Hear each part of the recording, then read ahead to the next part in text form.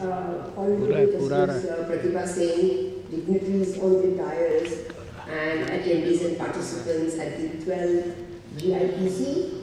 I'm very happy to be here as a co-organizer. We've been working with Dr. Venkat Agarwal for several years to run this conference, and it gives me great pleasure to be here. I know I'm deputing for Mr. Lakshmikumaran, who is actually busy at the Supreme Court today. So it's a great pleasure for me to invite all of you all for the 12th GIPC. And one of the important things that we decided was to work on disruptive innovation.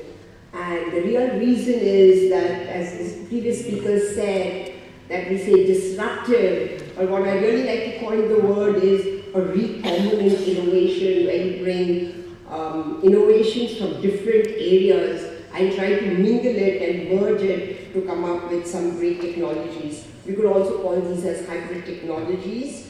Just like the Dr. Agarwal said, Uber is a great example where you didn't have to own a taxi, and it was a great aggregator and became a disruptive in this space. You also have things like AI and IoT, you have connected cars, but you also have autonomous cars, and that brings in technologies from different areas. So you have sensors, you need GPS, you need maps, you need algorithms to run all these things.